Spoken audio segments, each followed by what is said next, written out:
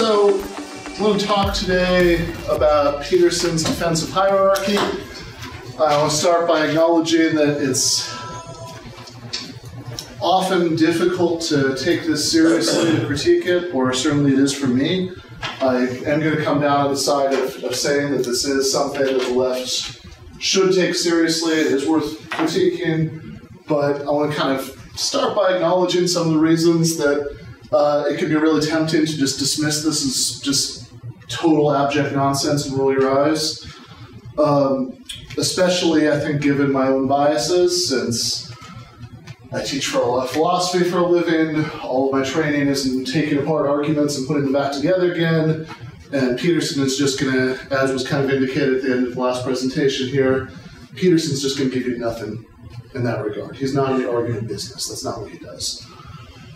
And also, I think myself as a Marxist. If Derek Varn was here, he could explain that I'm actually just a Couchgate revisionist, but I'm under the delusion that I'm a Marxist.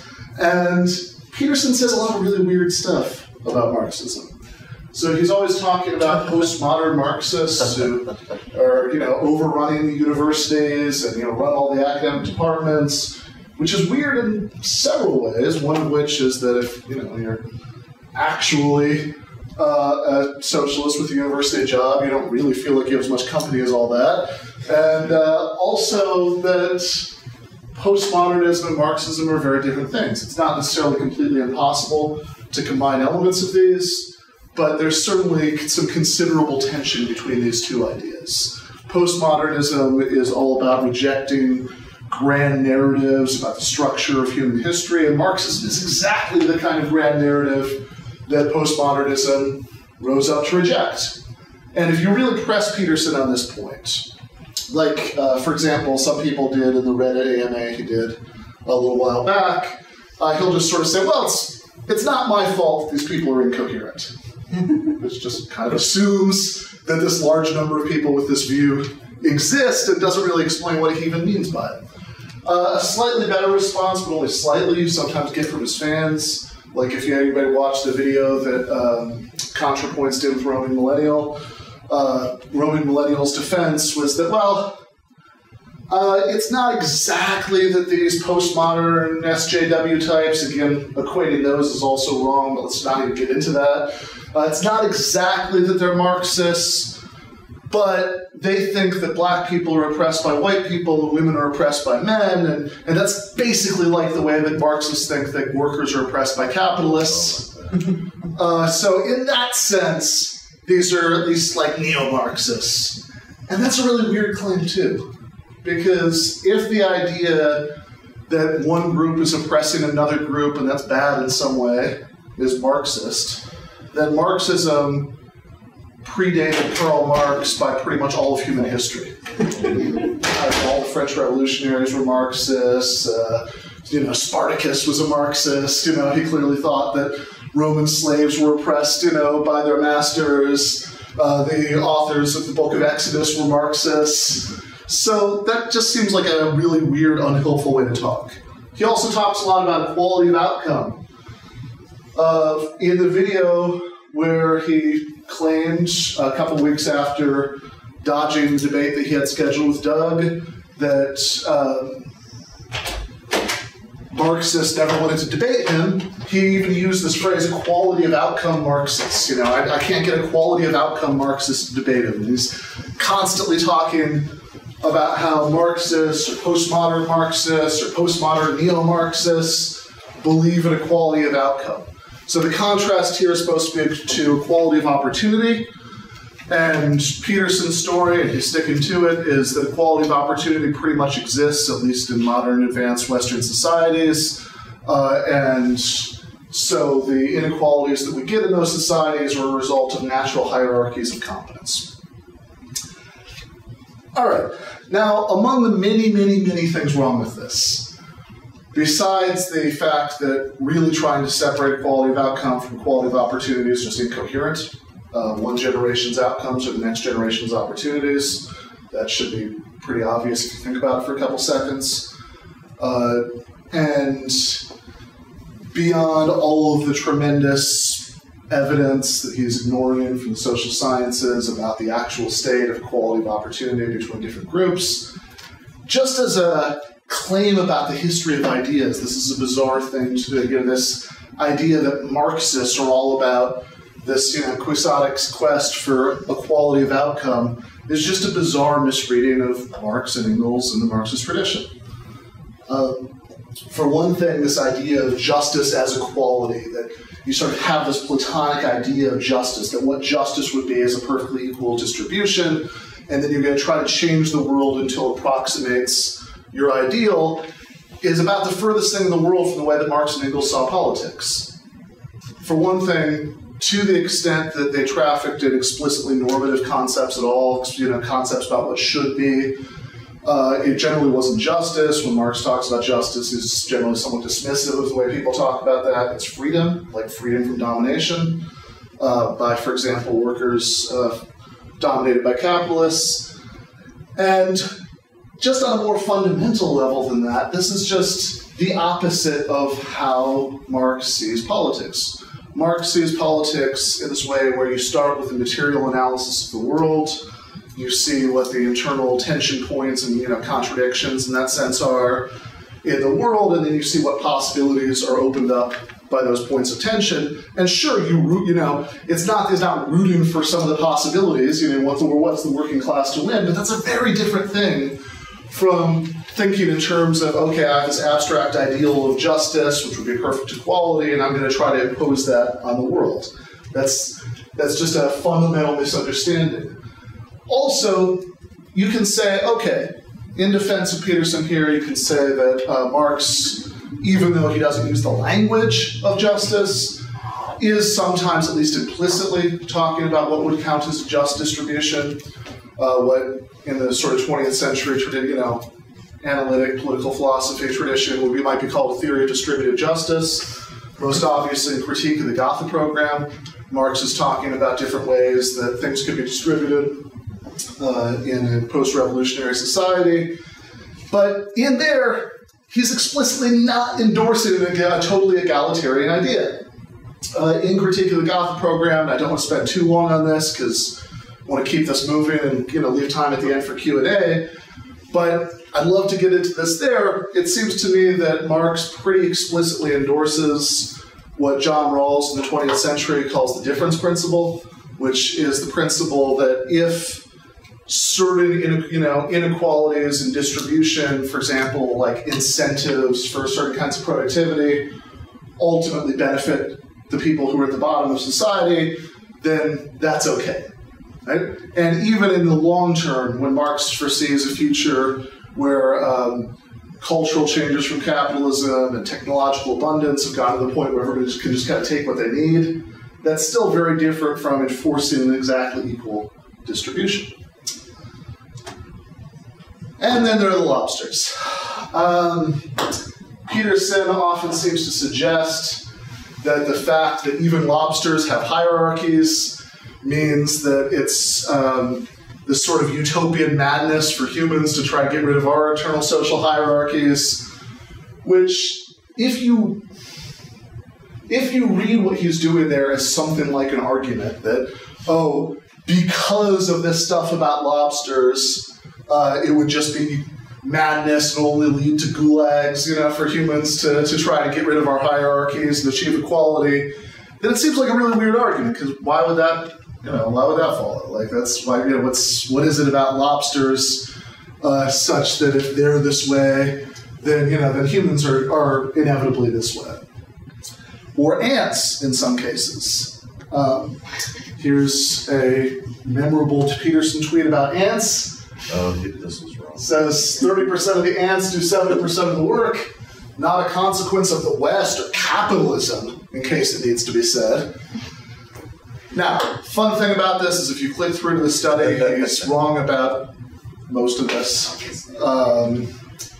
In fact, when it talks about a lot of ants not working a lot of times, that's because there's like this complex cooperative system of working in shifts for the good of the whole group.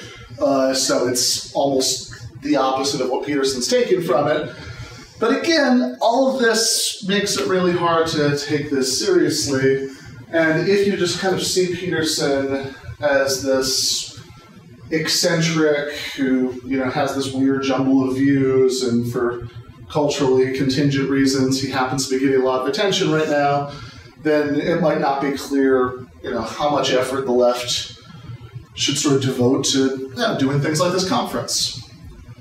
All right, so I want to try to, and when I was originally doing this, the temptation to make fun of Peterson a lot more than I'm doing right now was almost overwhelming. I found a passage in Maps of Meaning where he's talking about a dream he had about his beautiful cousin, which is the funniest thing that I've ever read. Oh, could you send that to me? Yes. Thank you.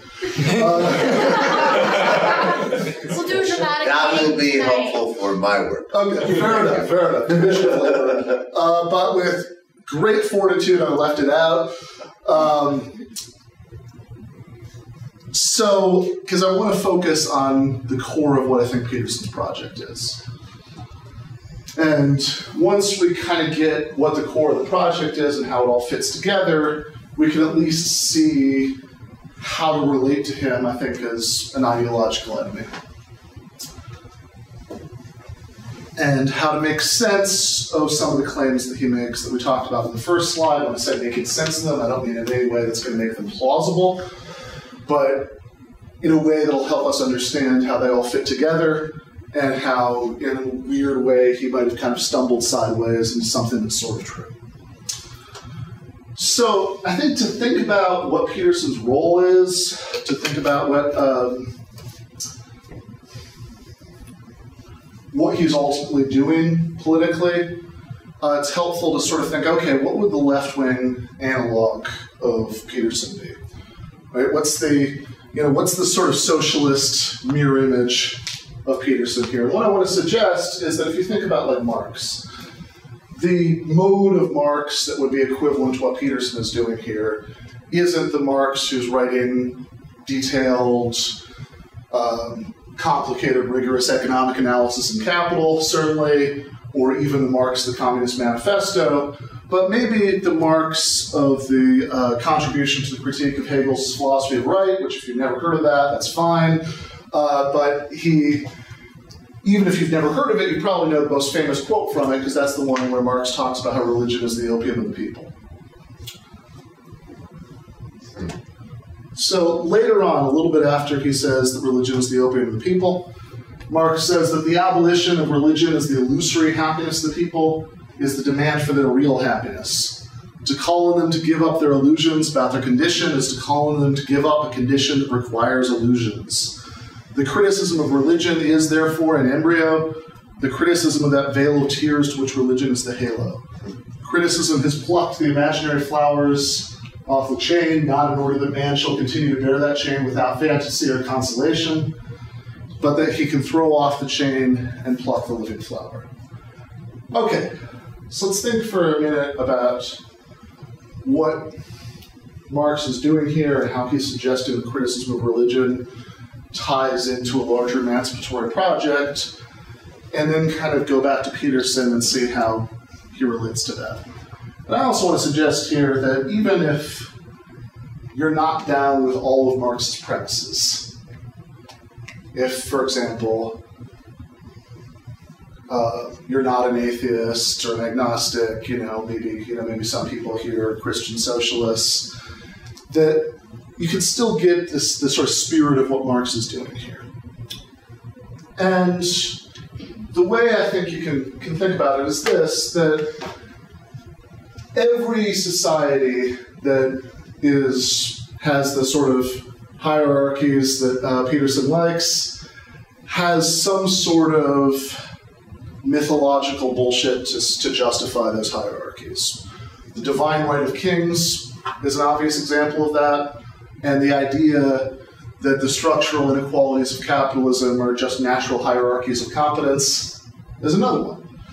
And so whatever you think about religion as a whole, you can see what Marx is doing here is saying that kind of tearing down these stories that society tells to justify the way things are, the way things are structured, is this kind of necessary part of what later becomes a political project of emancipation. And if you think about it that way, then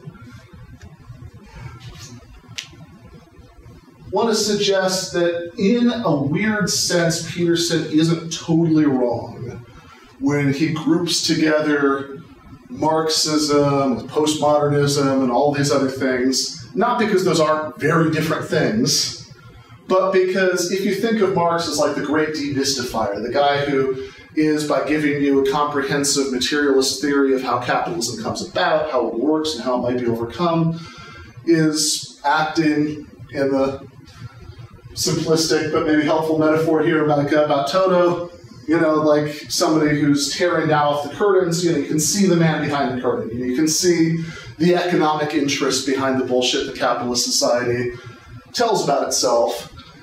And if that's the way that you think about Marx's project, or at least the Marx who's writing the Opium of the People passage, the Marx who's criticizing religion as a sort of prelude to criticizing capitalism, you can think of what Peterson is doing as a remystification project.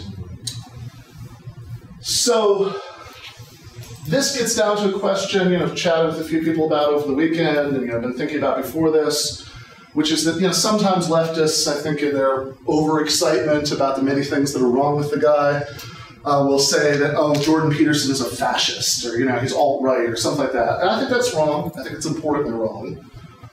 But it's not a coincidence that fascists love Jordan Peterson. And that's not, I'm not saying that to tar him with, association or anything like that, but to try to think about what his role is as a reactionary, what kind of reactionary he is.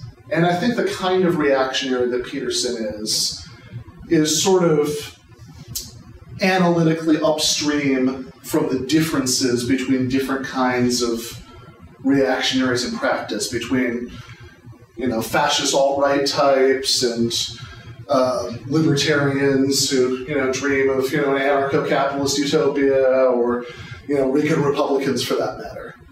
That those sorts of fine-grained political differences aren't really relevant to Peterson's project. What he is he's an elemental reactionary. What I mean when I say that he's an elemental reactionary is that he's trying to push on this kind of mythical, primordial level this reactionary worldview from which, once you buy into that, then you can kind of work out the details of how to apply it to a political program. And this is how everything fits together. And if you think of the lobsters and the ants, not so much as an argument that Peterson is making, that lobsters and ants supposedly have these hierarchical setups, therefore capitalism is best, how does that work? But you think of these as almost like fables. It's like Aesop, that you're using animal stories, to try to make a point about humans. I think you're much closer to the mark. That he thinks that this is just so basic to our nature that any attempt to mess with it is just going to lead to disaster. And this also ties in everything from the self-help advice that since we're just stuck with hierarchies, trying to get rid of hierarchy is just going to lead to disaster and gulags and madness and cats and dogs living together. So instead of trying to tear down social hierarchies, all you can do for young men who aren't prospering in those hierarchies, forget about the young women, but young men, is that you can tell them to stand up straight and clean their room and do the things that might help them advance through the hierarchy. It's what ties in all of the sort of quasi-Jung, quasi-Joseph Campbell, mythic story stuff, because on a really, really basic level, Peterson's claim is that there's this mythic script to human existence that we diverge from at our peril, that it's just not a good idea to try to mess with. So he'll say things like, oh, when leftists complain about unjust social structures, they're tying in, they're tapping into one archetype, which is the unjust tyrant, but then there's this other archetype, the wise king, they're ignoring that, and so it's incomplete. This is almost a verbatim quote from Peterson.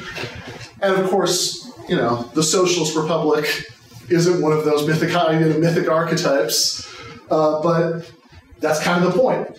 You don't diverge from the script. This is what we've got, and any attempt to mess with this is just going to lead to disaster. And I think it's really telling if you look at what a lot of people seem to get out of it. So this is a quote that I've always loved from several months ago. There was a profile of Peterson in the New York Times, I think in the Sunday magazine. They quote this guy, Andrew McVicker, 45, a waiter, says, "It was good to hear someone finally talk about how hierarchies are okay. He said current politics are pushing for everyone to be the same, promoting women and minorities into unearned positions." So, I think I've already talked for about 15 minutes at least. So I do want to try to leave a few minutes for Q&A here. So this is the thought that I want to end on. In terms of thinking about how to push back against Peterson, that having identified his project as something that's of interest to people who do want to tear down hierarchies and pursue some sort of emancipatory project. And if you want to critique it, well, I think there are a few different ways of doing that. The one that, as I've indicated, my professional training is all about, sadly isn't going to be very relevant, because Peterson is not in the argument business, so there's no point trying to critique his arguments. If you have a snarky podcast, you can just make fun of him, that's good, nothing wrong with that. It's dominance hierarchy. Yeah, there you go. Be a better lobster. And I am. another, but to the extent that you can reach out to Peterson fans, I think one way to do that is just by asking them questions like this one. Like, think about Andrew McVicker from the New York Times profile. To review, Andrew McVicker, 45, a waiter. Right. So, here's the question that I think we should be asking the Andrew McVickers of the world, and we'll end on this thought. How's that economic hierarchy working out for you? Yeah. This is a little bit off track, but what I'm confused by, and as you say, he's not argumentation and coherence isn't his thing. But there's a really interesting contradiction in his work, and I wonder if maybe there's a way of picking out fans in either of these two directions, although it might not necessarily help us with a left perspective. But it seems to me that, like, on one hand, if you're obsessed with a certain type of social cohesion as represented by, like, monogamy and traditional family arrangements and stuff like that, there is a kind of more of this in the UK, basically, but there are these, like, Catholic conservatives who, unlike people in the United States, are actually willing to say, like, markets need to be regulated because we actually recognize that unlimited capital flow and deregulation is going to and this is a tense thing for us on the left, right? Because some of these social advances that are correct and a benefit of capitalism, but let's be real, like, they're not happening because people are protesting. They're happening because the market demands that more people be in the workforce, that there more be, liquid movement and capital and services and people. Yeah. So that's why on the flip side, someone like, Zygmunt Bauman, who's a really good old school Marxist, can write some critiques of this stuff that conservatives cannot add. Like, yeah, he's right. There's no community. There's no, okay, so there's one part that he's appealing to with that stuff. And then it's like, if he had an actual project, then he would be a sort of right-wing critic of capitalism. But then he's like, okay, well, everything's disrupted. We're not coherent. We're not in community anymore. And we're not traditional. So what you need to do is show up to, I'll be snarky for a second. We did a whole segment once on how, it's like, well, if you look at the DNA helix, it's really it's Jung talked about this, and then, which is why you should show up 5 minutes early for work. Everything is actually just here's how you compete better in a system which actually will never, ever, ever lend itself or support the maintenance of structure he wants. Yeah, no, absolutely. I think that's a great point. I think that it would, so clearly there is this tension within conservatism that capitalism is the great destroyer of tradition. I mean, the first few pages of the Communist Manifesto are sort of basically prose poetry about that. Yeah.